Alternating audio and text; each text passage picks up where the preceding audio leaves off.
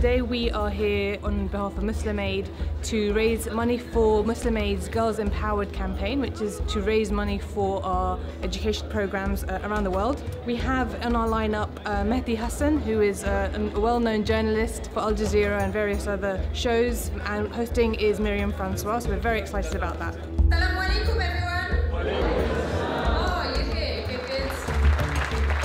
It's a pleasure to be back here in the UK, in London, and it's a great pleasure and privilege to be here for the first time at the invitation of Muslim Aid, a British Muslim charity established in Britain, which reaches 6 million people globally from the UK. There's a saying of the Prophet, peace be upon him, that I'd like to share with you, and that is that the believer is kind and gracious. For there is no goodness in one who is neither kind nor gracious.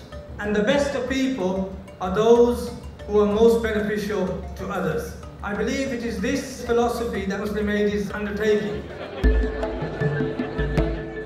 62 million girls right now will never see a primary school education. And that is what Muslim Aid tonight want to start to do something about. Last year, tens of thousands of children, especially girls, supported around the world by Muslim Aid. Crisis UK, a homelessness charity in the UK, works with Muslim Aid. Jewish charities work with Muslim Aid. This is a charity that is going out of its way to try and reach out across borders and walls.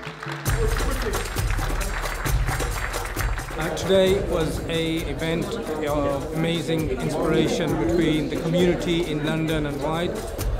Muslim Aid done a fantastic job raising the profile of women and young females who need education. I found it inspiring. If we don't educate our women, we're not educating our children, we're not educating our villages, our towns. So it's the woman that needs to be educated, that she can pass on that knowledge to her children, her grandchildren and the people that are in her community.